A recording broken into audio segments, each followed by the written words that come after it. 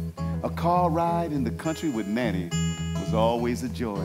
I have wanted to see this play for years, and I missed it in New York, and I jumped for joy when I heard it was playing here. Ruben Santiago Hudson and Lackawanna Blues. First of all, he's great. He's brilliant. It's a tour de force in terms of the number of roles he plays and the characterizations, and it's a really deep it's a very personal piece. Of course, Bill Sims' music and Chris Thomas's playing live is going to be like a huge thrill. To see this love letter he writes and those memories that are so vivid for him, and for him to allow us to be a part of that portrait is it's pretty amazing.